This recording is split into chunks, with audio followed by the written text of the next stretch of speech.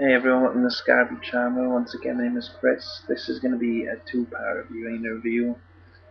Two albums by the same band, a band that I greatly admire and adore. A great band from the 90s, pretty much forgotten about nowadays, but a band that I really like. I think you should all listen to. This is Edna's Goldfish. And, this album is Before I Knew Better. It was released in 1997 on Moon Sky. My one is Moon Sky Europe, of course. It's got 12 songs on it. Each song is great. I really enjoy this album, and I really can't express to you how good these guys are. They're a ska punk band or a third wave band, more of a ska punk band, in the vein of a lot of people describe them and say that they're like less than Jake. Well, I have to differ with that because I think these guys are better than Less than Jake. And that's a big statement to make. These guys were better than Less than Jake. They had a 4-piece horn section, a really kick-ass horn section that really was really tight and sounded awesome. The singer, Brian Diaz, had an amazing voice and really a much better voice than the guy from you know Less Than Jake. The song more finely crafted. They sound better. Okay, I mean horn section you got the vocalist Brian Diaz is playing alto sax as well as singing.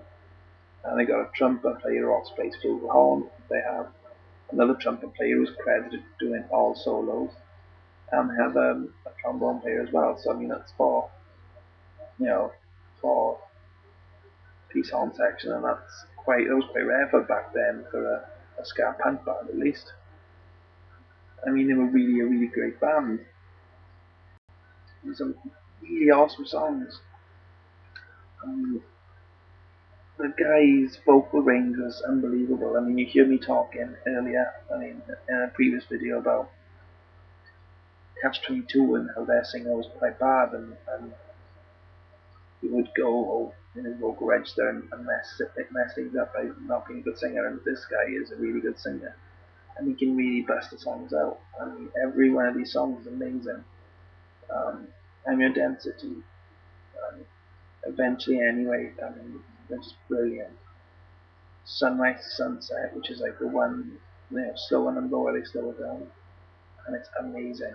Um, the guy's got such an amazing voice too, and it's got emotional content to it. I mean, I'm not saying it's emo. I'm saying it's emotional. It's from the heart, and they say it, and they're singing about things that are interesting to them, and but it also has got this really cool horn section, which just kills, and they're really great songs, well crafted, well written songs, far superior to Less Than Jake. I challenge anyone to listens to Edna's Goldfish.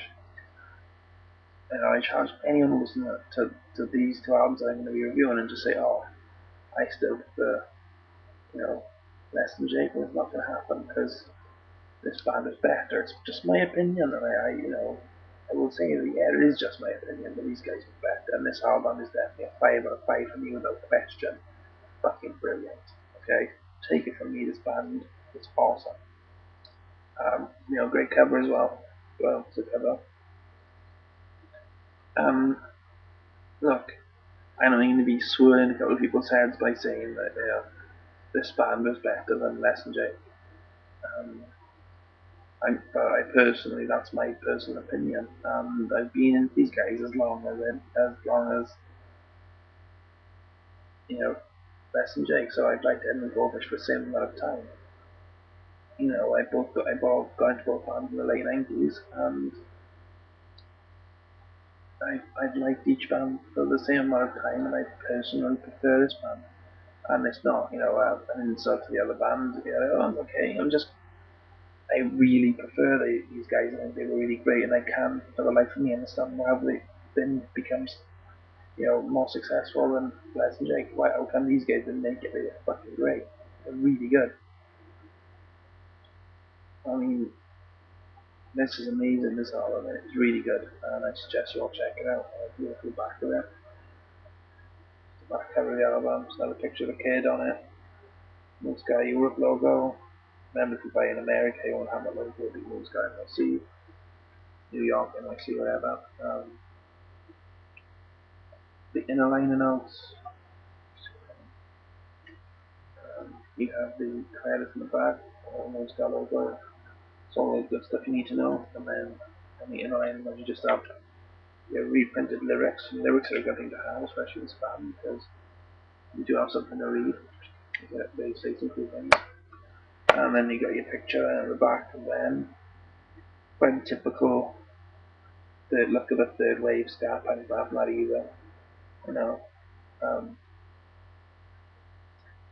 I really enjoy this album. Honestly, definitely a 5 out of 5 for you without question. And I'm not overplaying this and saying it's better than it was. It honestly is this good. And I mean, if you enjoy watching my videos and you watch it for a while, you know, and you have any amount of respect for my opinion, please check these guys out and listen to as much as you can, because they were fucking amazing. Okay, I'll be right back to you shortly reviewing the Elements of Transition, which is the other album they have on Moonscat. But for now, that's it. Um, I mean, Chris has been a Ska every channel. Please rate, comment, and subscribe. We greatly appreciate it. Don't downgrade me just because I'm dissing Les and Jake. I love Les and Jake. They're a great band. I'm just saying I prefer these guys, okay?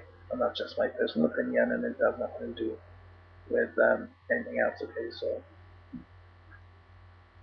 thanks ever so much for watching. Cheers.